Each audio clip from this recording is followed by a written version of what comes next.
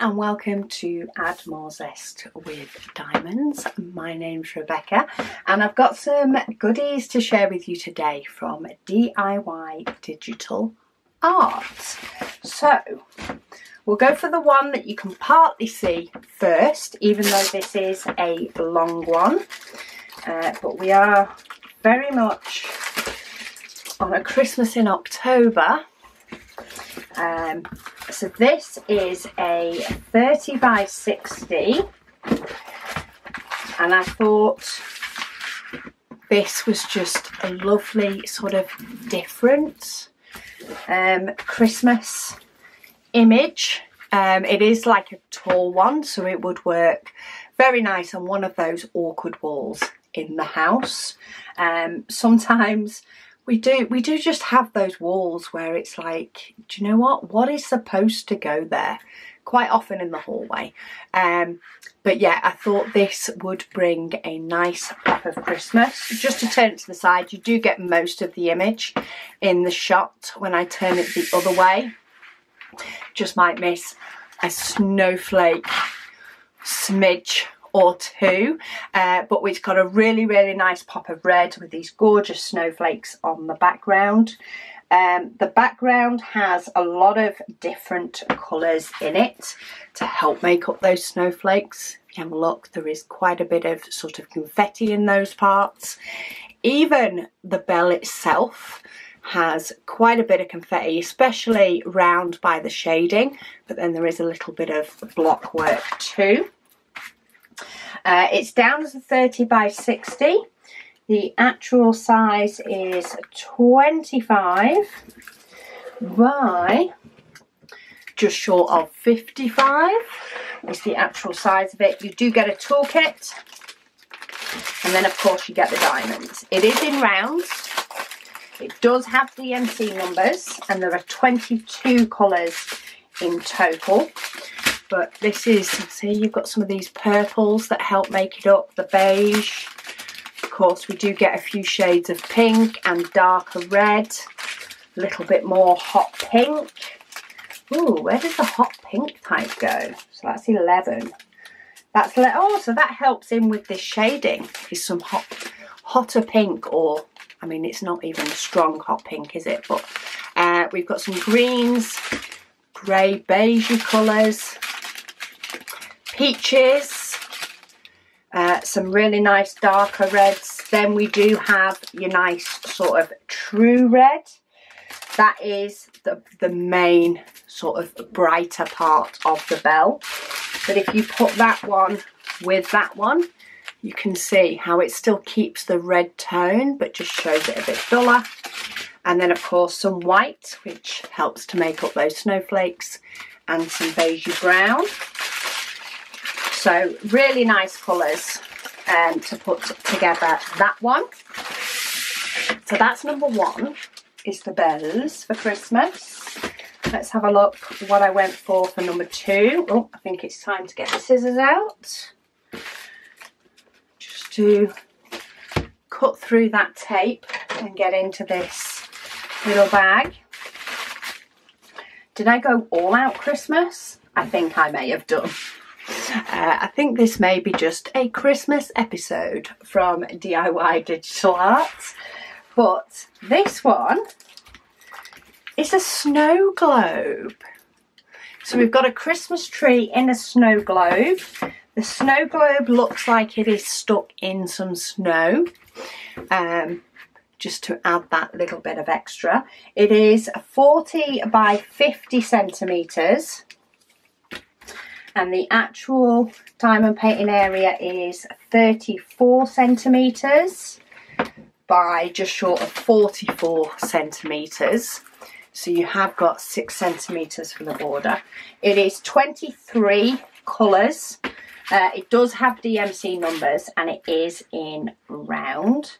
But I love the details of the bows and stuff on, you know, the Christmas tree.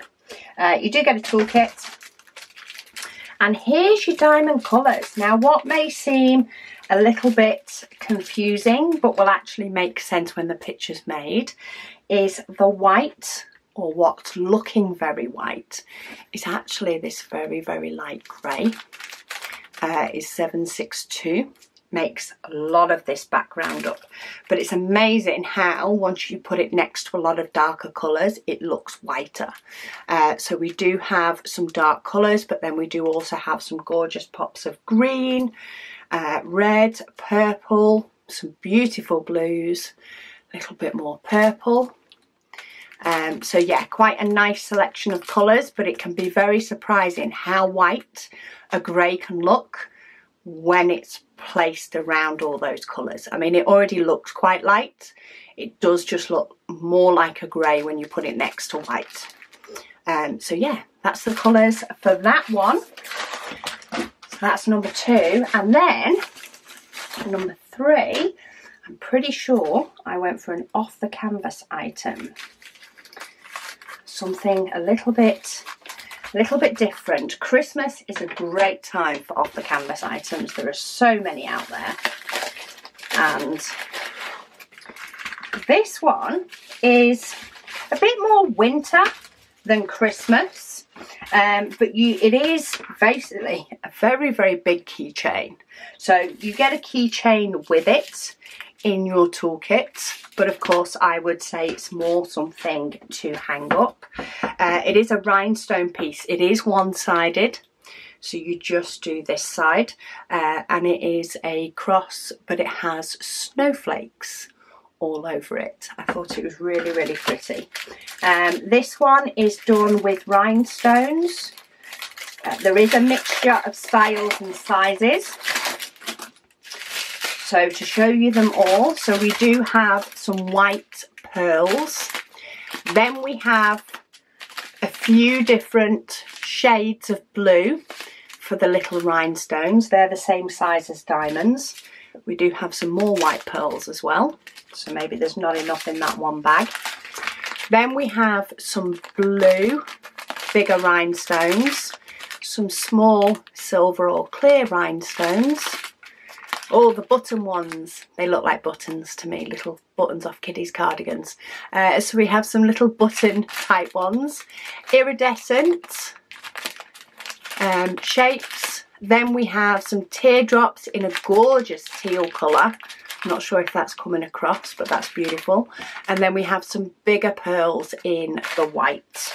So lots of gorgeous whites and blues make up this cross, and then you do get a key ring to pop in the hole at the top so that you can hang it up on something if you wish. So a little bit more winter than Christmas. You could class the bells as more winter with the snowflakes. I suppose it just depends on the way you look at it, but I will pop links to all of these down below, of course, so that you can have a look, have a browse. There's quite a few different off the canvas and acrylic type pieces that you can decorate if you just want some more hand created ornaments, or maybe you just want some fun crafts to do over Christmas. Do check out what I like to call off the canvas items, because they're not on a canvas, they're on something else. Very original. But yeah, thank you so much to DIY Digital Art for letting me have a browse and pick some amazing items. I would apologise for Christmas in October, but I'm not going to. I think craft wise we do need to start preparing in October. In fact, I start prepping for Christmas often in June, but that's just due to getting stuff ready. So yeah, I hope you enjoy these Christmas diamond paintings. I'll pop links, as I say, down in the description below in case any of them take your fancy, and you can add a bit of diamond sparkle to your home this year. I'll speak to you all again soon.